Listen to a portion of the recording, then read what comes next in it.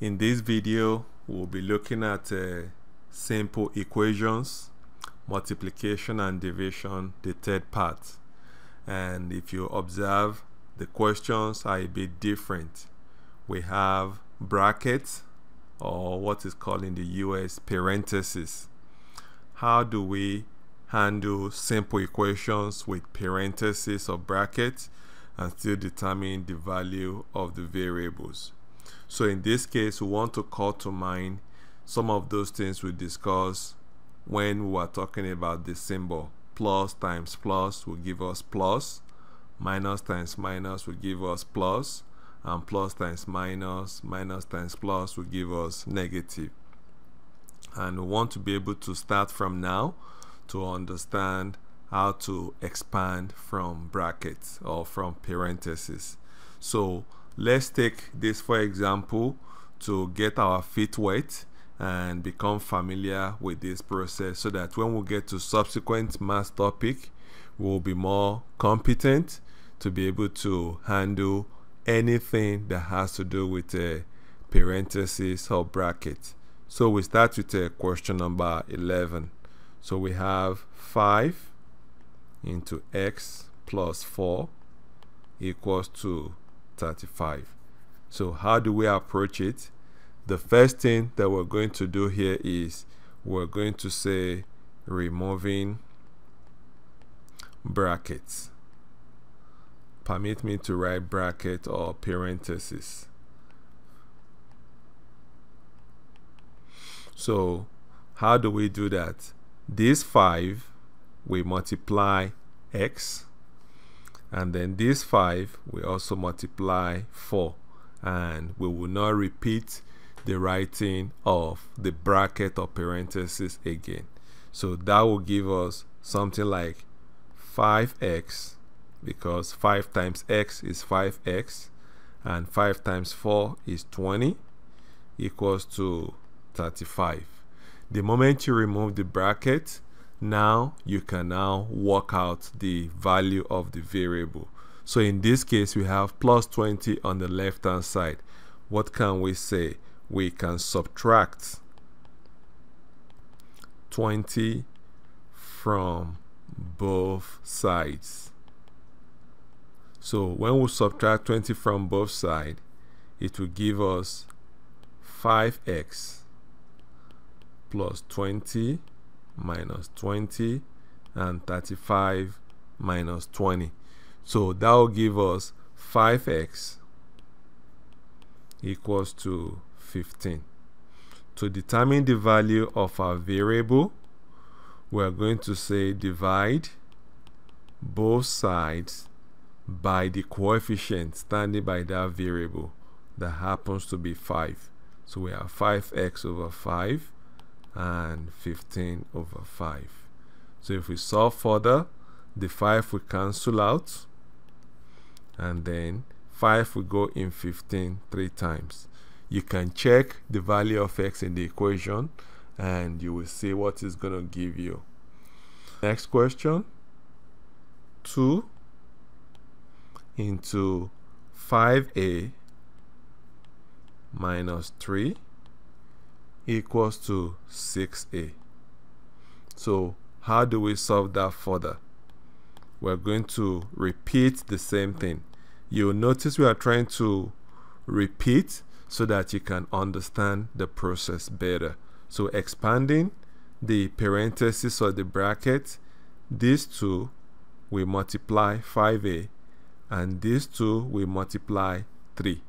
Here we want to exercise caution wherever we have negative sign. So 2 times 5a will give us 10a, and 2 times minus 3 will give us minus 6. And for us to be able to solve this further, we have on the right hand side another variable with coefficient.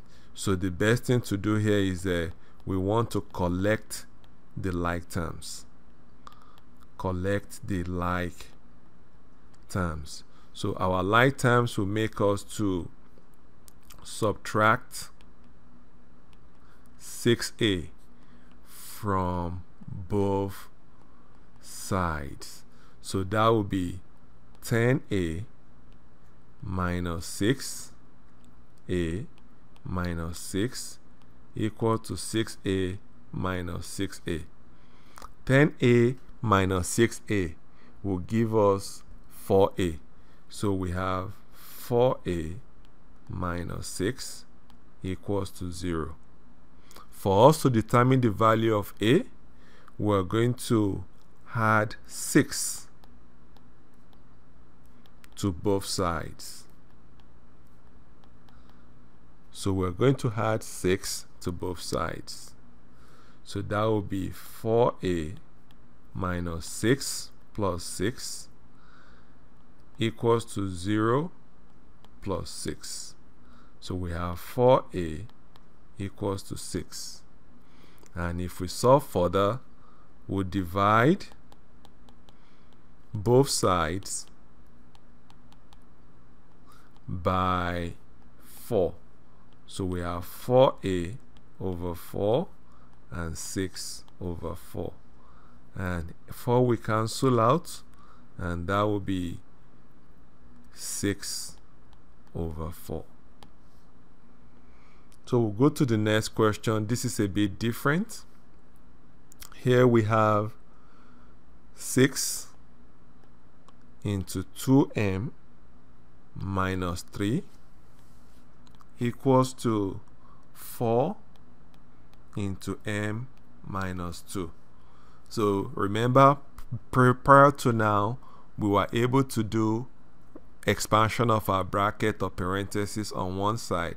Now we're going to do it on both sides, and we apply the same concept, so the same steps. So we'll say expanding. So expanding, this 6 will multiply this 2m, and this 6 will multiply 3, 4 will multiply m, and 4 will multiply 2. Ready? So let's start. So 6 times 2 will be 12m. And 6 times minus 3 will give us minus 18. That way we don't have to repeat the parentheses anymore. 4 times m will give us 4m. And 4 times minus 2 will give us minus 8. Having established that, what do we do next? We can collect the like terms. So we collect the like terms. So when we collect the like terms, we can work from either side, the right or the left. So I would like to work from the left, whereby I can subtract 4m from both sides. So subtract 4m from both sides. So that will be 12m minus 4m minus 18, 4m minus 4m minus 8. Someone asked, do we need to keep repeating this?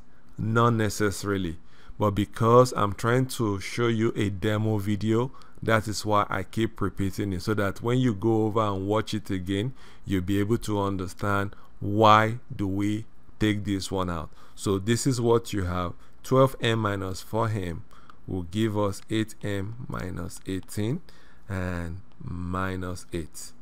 So to determine the value of m, we are going to add 18 to both sides.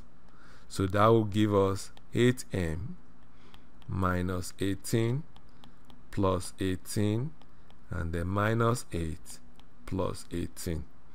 So that becomes 8m equals to plus 10. Now we can say divide both sides by 8. So we have 8m over 8 equals to 10 over 8. And this gives us m because 8 will cancel out, and that will be one whole number 2 over 8, or one whole number 1 over 4. So the last question is a bit a stretch. and I want you to give it careful attention. 8n minus bracket parenthesis 3n minus 7 equals to 2 into n plus 3 plus 1. So let's just follow the process, expanding, but here is the caution. So we have 8n. Here we can assume to have minus 1 because of this negative. So this will give us minus 1 times 3n. That will become 3n. And then minus 1 times minus 7. That will become plus 7. So please don't forget, this is like we're having negative 1 out here. And if we expand the right hand side, it will give us 2n.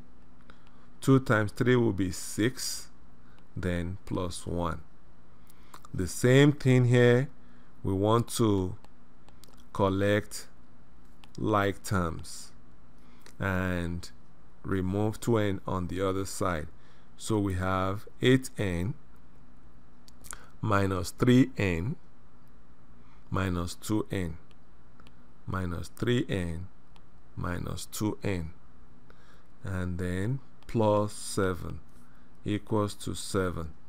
So this will give us 8n minus 5n, and that will give us equals to 7 minus 7, and this will be 3n equals to 0. Then if we if we divide 3n on both sides, divide both sides by 3, that will be 3n over 3 and 0 over 3, and our final answer will be n equals to 0. So this is how we handle equation of this nature. So please take time and go back and review these exercises until you are able to do so comfortably. Thank you very much for watching. The next part we will conclude all the discussion about simple equation and all the things that we have covered so far.